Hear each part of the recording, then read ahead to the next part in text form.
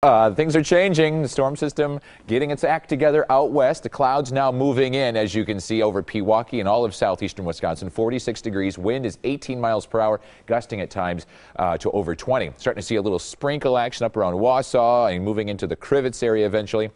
And Menominee and Marinette, just a few sprinkles expected here locally throughout the afternoon. The big picture, the storm doesn't look all that impressive. It's a lot of cloudiness. So if you're doing some traveling, a lot of folks say when you're traveling, it's nice to have the clouds because you don't have the sun to deal with.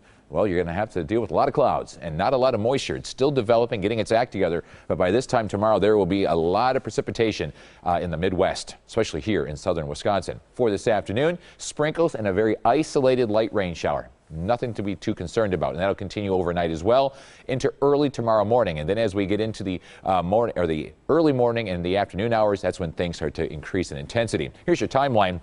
From 4 o'clock this afternoon until 9 o'clock tomorrow morning, sprinkles, a few showers, and some fog to deal with. 9 a.m. to 2 p.m., the showers start picking up. It's going to be a foggy day and a little breezy as well. Could pick up a quarter to a half inch of rain. 2 p.m. to 4 a.m. This is when we're going to see the heaviest of the rain. Could pick up a half inch to maybe an inch across most of the area. And then by tomorrow or Friday morning early for the shoppers, a few flakes of snow and maybe even some sleet mixing in here locally. But if you're heading up to Green Bay, that'll be happening during the game as it'll be colder temperatures. Right now, we are in the upper 40s to around 50 degrees. The winds are starting to pick up out of the south, out ahead of that storm, between 15 and 25 miles per hour. So for the rest of the afternoon, cloudy and some sprinkles with that southerly wind at 10 to 25 and a temperature of 51 degrees. Here's your future forecast. A lot of things coming together here over the next 24 hours. By tomorrow, or I should say by tonight at 10 o'clock, just some scattered rain showers around for the southern half of the state. We'll keep that going on throughout the overnight hours. But then by tomorrow afternoon, here comes the heavy bands of rain.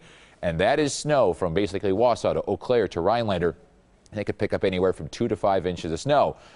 Then it'll start to change over to snow and sleet during the game. At 8 o'clock tomorrow night, right smack dab in the middle of the game, that wintry mix. And if you're traveling south after the game, it should just be coming in contact with some rain shower activity. So the roads shouldn't be all that really slippery.